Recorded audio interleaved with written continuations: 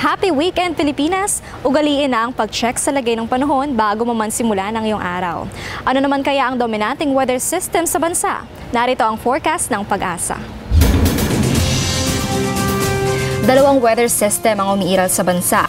Una ay ang northeasterly surface wind flow na nagdadala ng pulupulong pag-ulan sa dulong bahagi ng Hilagang Luzon, partikular dito sa Batanes at Babuyan Group of Islands. Samantala, easterlies naman o yung hangin na nagmumula sa dagat Pasipiko ang nakakaapekto sa silangang bahagi ng Southern Luzon, Visayas at Mindanao. Dahil dito iiral ang mainit at maalinsangang panahon na meron lamang mga kalat-kalat na pag-ulan, partikular dito sa Bicol Region at Eastern Visayas.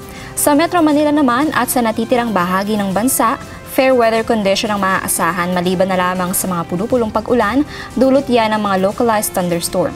Nakataas naman ang gale warning sa hilagang baybayin ng Hilagang Luzon, partikular dito sa Batanes, Calayan, Babuyan, northern coast of Cagayan, and northern coast of Ilocos Norte. Nakataas din ang gale warning dito sa western seaboard ng Northern Luzon, partikular dito sa Ilocos Sur at western seaboard ng Ilocos Norte. Bukod sa ilang mga localized thunderstorm, ay mararanasan ang pangkalahatang maaliwalas na panahon sa malaking bahagi ng bansa. Magpapatuloy kaya ang ganitong panahon sa darating na mga araw? Alamin natin yan mula sa 3-day weather forecast ng Pag-asa. Sa Baguio City, sulitin na ang magandang panahon na mararanasan mula bukas hanggang sa araw ng Martes. Pero bukod sa mga makakapal na jacket, ihanda din ang payong dahil nariyan pa rin ang mga pag-ulan na posible sa hapon o gabi. Mababa ang temperatura dito na nasa pagitan lamang ng 15 hanggang sa 23 degrees Celsius.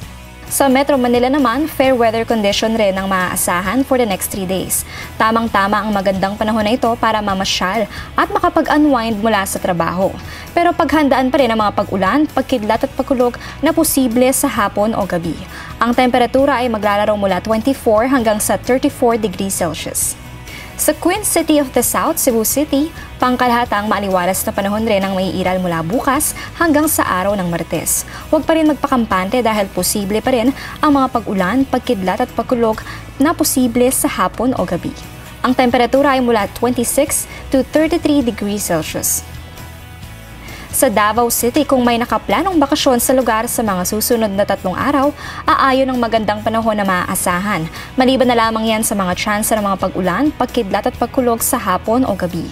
Papalo ng hanggang sa 34 degrees Celsius ang temperatura. At sa Zamboanga City, all good weather condition rin ang iiral mula bukas hanggang sa araw ng Martes. Laging bitbitin ng payong panangga sa matinding sikat ng araw at tsansa ng mga pag-ulan sa hapon o gabi. Papalo ang temperatura hanggang sa 33 degrees Celsius.